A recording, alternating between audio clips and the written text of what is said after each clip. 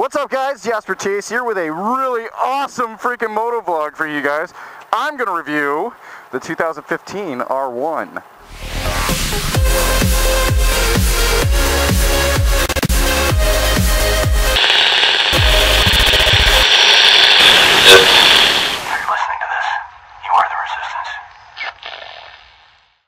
Oh my god, look at that screen.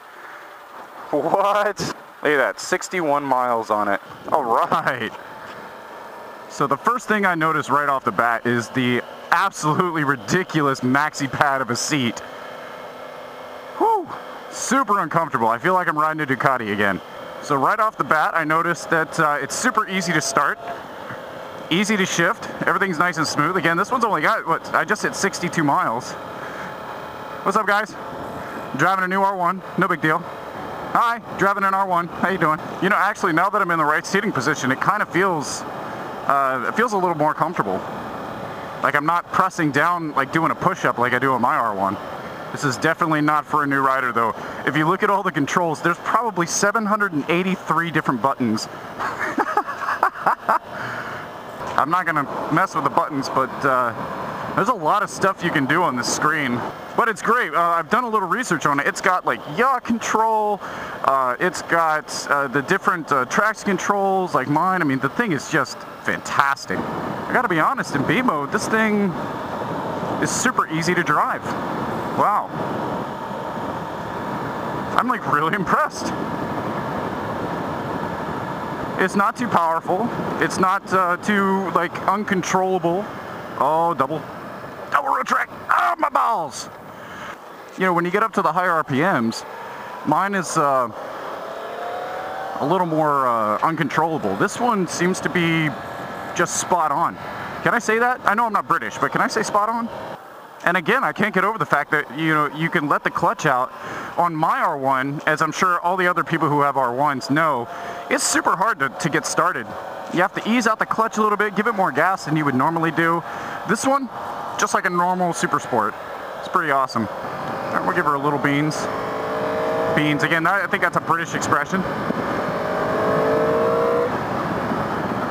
All right, so there's the power. So once you get up to like the 6,500 RPM, that's when you really start to remember that you're on a leader bike. But I'll tell you what, if you're under 6,500 RPMs, you'd think you're on a 600.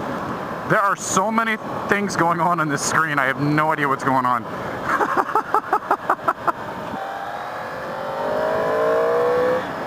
Yep, 6,500, that's the sweet spot right there.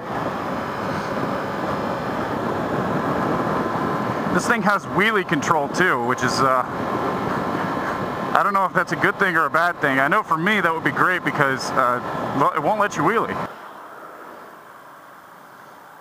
Oh, that's so cool. It shows you how hard you're pressing on the brake. Does it do it for the rear? No, it doesn't. Just the front. Another thing I like about this R1 is that you can adjust the preload and tensioner. You can't really, I mean, you can do it on mine, but I mean, nothing as easy as this, obviously. Everything's labeled for you. That is one thing I do like about this. Everything is labeled on it. Don't you merge into me. I'm watching you. All right. Give her a little bit of gas.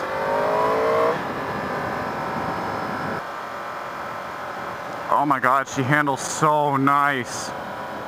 Oh. I mean, I'm not doing anything crazy. It's actually a really bumpy road. There's the R1. Yep, there's the leader bike power. Wow. I can't believe how easy this thing is to drive. That just blows my mind. Like, you know that you're on something that is just stupid fast, but you're not afraid of driving it normal. It just, wow. I'm blown away. I'm seriously blown away at how easy it is to drive this thing. This is so much easier than driving my R1. Well guys, that's going to be it. I know this is kind of a raw, different video that I've ever done before, and I know it was probably a shitty fucking review, but you know what? I don't care. Thank you so much to Oi Dirk for allowing me to drive his brand new freaking R1. Again, this was a little bit of a raw video, but go out and subscribe to Oydirk, and you guys keep doing what you're doing, brothers. I am out!